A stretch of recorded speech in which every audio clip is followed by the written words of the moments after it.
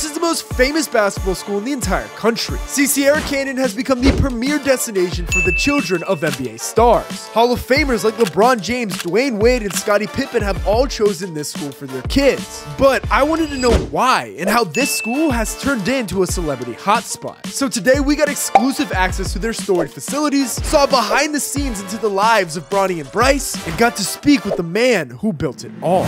So with that, let's head inside and meet with head coach Andre Chevalier, who will be giving us the tour and the answer to Sierra Canyon's biggest secret on how to land non-stop stars. We made it out. Sierra Canyon, we're here with the head coach. Hello everyone, I am Coach Andre Chevalier. I have been the head coach at Sierra Canyon for the last 8 years. Very proud and honored to be here. I mean, if you want to start right here, this is a crazy wall you got going right off the bat. This is not bad considering that our high school is very young. I think we're probably 19, 20 years old at the most. Now, in just their short history, Sierra Canyon has seen success in nearly every sport, not just basketball. See, their girls basketball team is coming off a national championship just a year ago. Their football program has won 2 state championships of their own, and their volleyball team is the top of the line. These are our state championship, our regional championships, our rings. We've been fortunate enough to be successful at every sport. It's a wonderful place to be. The great thing about Sierra Canyon, though, is not just the athletics. It's the balance of the academics, the arts, the culture.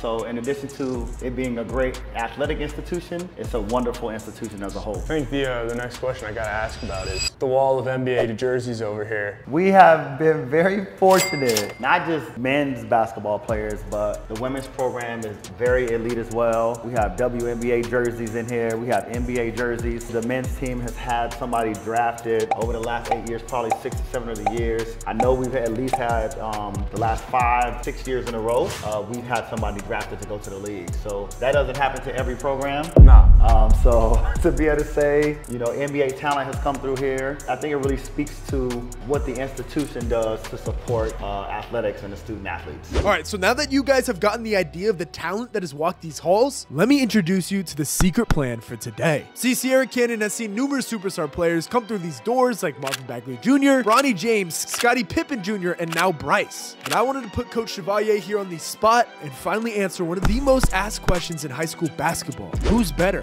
Bronny or Bryce? That's so hard for me. And let's just say, when we asked him, Coach gave us a shocking answer. When you look at the numbers, I think it'll be. But for now, let's head into the gym and find out why people are calling this court Hollywood. But this is where the magic happens. This is our gym. Again, considering that we are only 20 years old, I mean, if you look around, just our state championship banners are the large banners that are around the gym. Our girls team, they were national champions in 2023. Juju Watkins, the great Juju Watkins, superstar, also went here. This is really the hub of where we try to get things done, where we create culture, and where we create community. The students in here are going crazy all the time. You get some cool faces. What's it feel like on game day? I mean, just over the last 5, 6 years, really akin to like a high-level college or even an NBA game with the number of celebrities that are sitting in the stands. Wait, pause it right there. Did he just say celebrities? The number of celebrities that are sitting in the stands. You see, Sierra Canyon is located in one of the richest towns in the country. Floor seats at this high school often look like you're at a Lakers game with how many A-list celebrities you can find in the crowd. I mean, imagine being an opposing team leaving history class and having to play in front of Kendall Jenner, Drake, Kim Kardashian, LeBron James, and more. So I wanted to know, how does this school prep their kids to play in front of this kind of star power? I mean, obviously you get the big names, you get the celebrities on the sidelines, but this is still a regular high school, am I right? Like, it's still, regular kids that aren't coming from, super high celebrity pedigree or anything like that. So as a coach, how do you prepare those kids that aren't used to the spotlight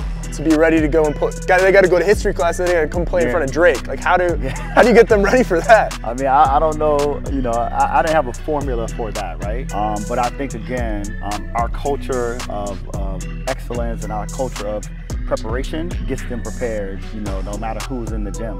And obviously I think the shock of having, LeBron and Drake walk through the door the first time is probably going to, alert every kid. But after a couple times, they get locked in and they play. And I think especially the elite of the elite, right? Those kids, they want to perform at an even higher level when people, that they think are great are sitting on the sideline. So, we have to talk about those things happening, right? Because they happen quite often for us.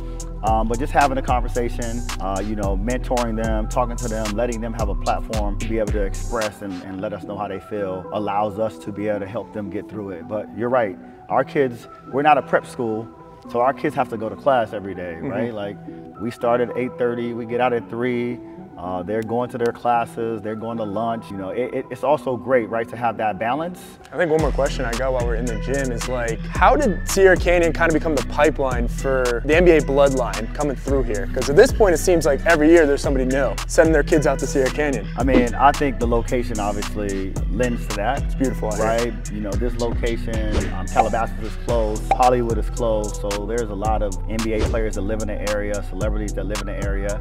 I mean, but I think and hope, you know, they've seen the success over the program over the years, and, you know, they feel like this is a place where their kids can be taught, grow, and be mentored. And so I think the combination of all of it is the reason why they continue to choose. Put you on the spot a little bit. Which team do you think in 7 would win a tournament out of all these state championships? In 7, I think I'm always, it's very tough, right? Like my first or second year, 2018-19, they're the first ones to win the Open Division Championship state.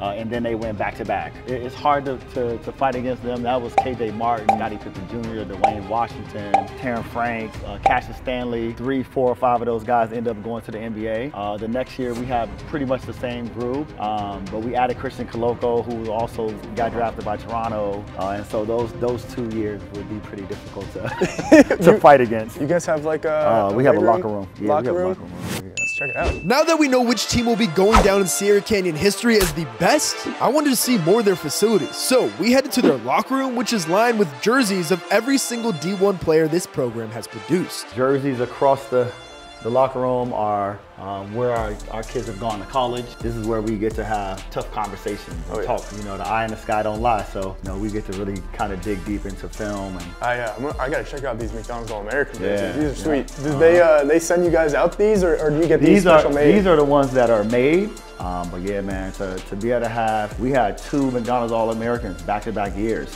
So to have 2 back-to-back years and then Bronny to follow, you know, I think it speaks volumes of some of the things that we've been able to do. Yeah, I think something cool that I've always kind of wondered from the outside, especially for a school like this, you know, with obviously LeBron James is the biggest athlete ever to exist in America, like maybe in sports. Yeah. And, you know, they've done such a great job of keeping Bronny and Bryce into a school where they have just a regular high school experience and it can just be regular kids. And so obviously from a media perspective, you don't get to see a ton of them, which is very much a good thing. Yeah, for sure. With Bronny in the league right now, what was he like in the locker room? Bronny, just let's talk about outside of basketball, just across the board. He's a wonderful kid. He's a loving kid.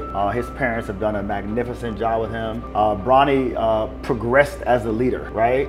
I think one of the wonderful things about Bronny is as a freshman and a sophomore, right? He just was a quiet leader. He took in, he learned, he watched how other people lead, and then as a junior and a senior, he started to use his voice, give direction, pull his teammates, you know, along with him when people were struggling. And then one of the greatest things, anytime that Bronny was injured, he was the greatest cheerleader that anybody could be for their team, right? And so to have somebody of that caliber supporting you, the best player supporting you and pushing you, and making you feel like even though he's not out there, he's out there with you. Yeah. You know, I think that he's special in that way. Very proud to say I coached him. I love it. Sure. I love it. Outside of the basketball facilities, this is one of the most gorgeous schools in the country, and kids from all over the world come to this place just for the arts. Students also get an entire parking garage to themselves, a protected gated entryway, a gorgeous brand new football field and baseball field with weight rooms attached for all the athletes, and a beautiful basketball court right in the center of campus. But before we check that out, let's head into Coach Chevalier's office, located right in the heart of it all. Oh, this is sweet. Yeah. So the actual jerseys, the Chinese jersey is, we had Harold Yu Ji Hao, his Chinese name.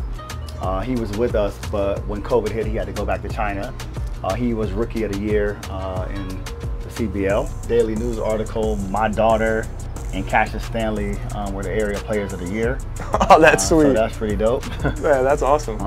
And then these are some of the basketballs from our championships, from our trip to Europe. And then if you come in here, you'll see there's a picture collage of some of the players. So we went to China. Harold was on our team the year that we went to China. And the reason that we did it is because we wanted our kids to see what Harold experienced on a daily basis with culture, with food, with language barrier, and so that trip was amazing, and it was to say the least, it was like the Beatles being in China. People were chasing after the bus, the arenas were full, so it was a great experience for us, for sure. Now, with everything in the basketball center completed, we still had one final question. Out of every superstar NBA player's son that has been at this school, who was the best? Was it Bronny James, or is Bryce even better? Was it Kenyon Martin or Scottie Pippen, maybe Dwayne Wade's son? Well, Coach Chevalier has seen them all up close, so it's time to finally end this argument. If you had to pick out of all the NBA sons that you've had come through these doors, which of those players do you think will have the highest ceiling in the NBA or future? That's so hard for me. I can't really even answer that question. So got some it's not only what they're doing currently for you, but it's also the potential that they have. So, and I think that potential changes over time. So I think it'll be impossible for me to answer that question. I mean, the fact that they make it to the NBA, right, is one of the greatest accomplishments in the world. When you look at the numbers of like how many people actually are in the league ever in their lifetime, you know, I think it's a great accomplishment. So I can't answer that question. The very last thing, tomorrow to go play in a run with Jordan Lawley and a couple of the NBA guys. I think Klay Thompson and a few other dudes like that are going to be there. Yeah. Any tips? What do I got to do to not look like I'm an idiot on the court? Play defense, pass the ball. That's what I'm saying. That's what we're Don't shoot.